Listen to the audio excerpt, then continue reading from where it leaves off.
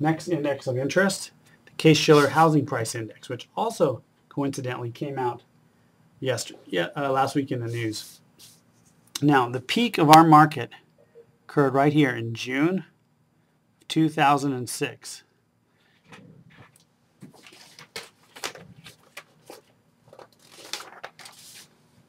The actual number in June of 2006 for our index was 227.42. The index is based, it was set to 100. There's 100 on our index in January of 2000. The index number that was released last week was 104.7. It's released for June. The index numbers run a little bit behind. This is obviously in August. They run about a month and a half behind as they compile their data. So for comparison's sake, May of 2009, the index was 103.56. So we went from 103.56 up to 104.7. So we've seen an increase. And in fact, this is the first monthly increase in 3 years. So we've been declining for 3 years, as we're well aware of the housing crisis in Phoenix. We've had 3 years of decline. Here is our little bit of increase. This has been trumpeted all over the news as housing prices are jumping and this and that and the other. Well, we're going to look at, first off, let's look at it in perspective of this decline.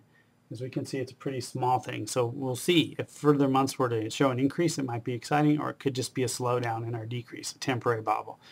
We certainly need more data to have confidence. Percent increase in the last month. If last month's increase happened for a year, what would that percent increase be for an entire year? And what's the percent decrease in the last year? So I've given you for reference the number June of 2008 was 153.19. And a home that cost $400,000 at the peak, right here at 227.42 on the index, how much would it cost today? So I suggest you hit pause and work these questions if possible, and do your best effort, and then we'll go over them together. Okay, after your pause now, we're looking at our answers. Percent increase in the last month. In the last month, the index ended at 104.7. It started at 103.56. So to answer that, we're going to find the difference. We'll take today's number, 104.7, minus 103.56, and we'll put it over the 103.56, the first number in time. So 104.7 minus 103.56, enter, divided by 103.56. And we get a decimal answer of 0.011008. Turn to percent. 1, moving it 2 spots, we get 1.1%. We'll round off. Certainly more than the accuracy in the index anyway. So prices increased by 1.1%. Now what would happen if they increased at this rate for an entire year? Where would we expect to be in 12 months? Well, the increase, the effect of that on a price of a house, would be the following. You would multiply by 1.011. And the reason we're using 1.011, if we multiply by 0.011, that gives us the increase in the price.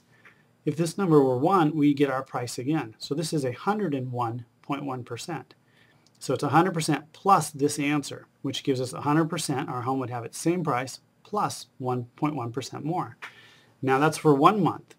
Obviously, to go 12 months, you would repeat that multiplication each month 12 times. But that sounds tedious, so what we would end up doing to do it more quickly is 1.011 to the 12th, to add 12 months of the same percent increase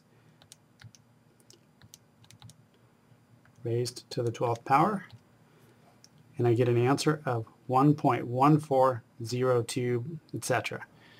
Or basically, we can see from this number, 1 being it wouldn't change at all, it would increase 14.02%. We'll just round that to 14%.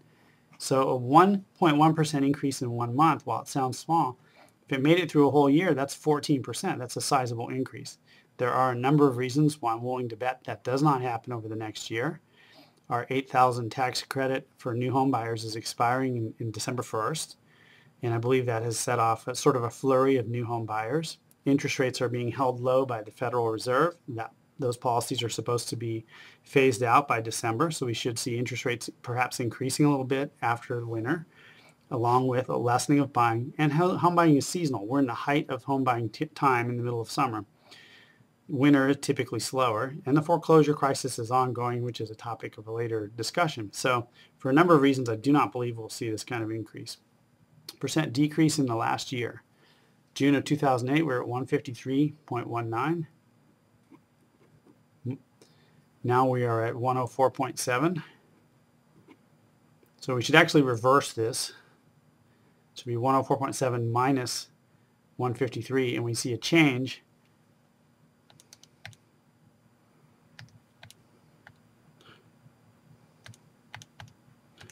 Suppose it matters if I ask the question what the decrease is or what the increase is. It's a decrease, so I think of it as negative, but it could be, you could also logically answer the question with a positive number, since I did ask the question as a decrease.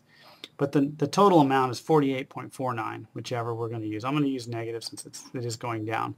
I put it over the earlier number in time, 153.19.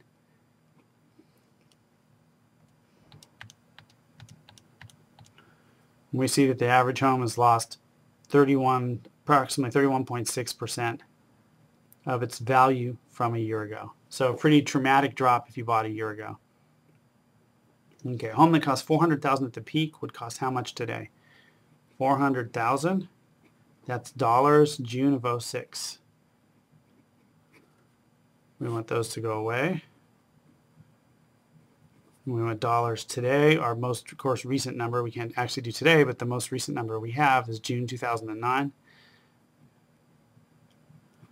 So we put that index number of 104.7 on top and the 227.42.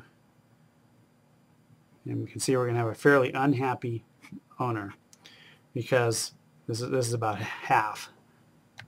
400,000 times 104.7 divided by 227.42. And the proud homeowner now has a home with a value, scoot this up just a touch, of $184,000 and 67 proud cents in his home. A tremendous drop, and you see why so many homes are going into foreclosure today. Thank you for working through this lecture. Best of luck on your homework.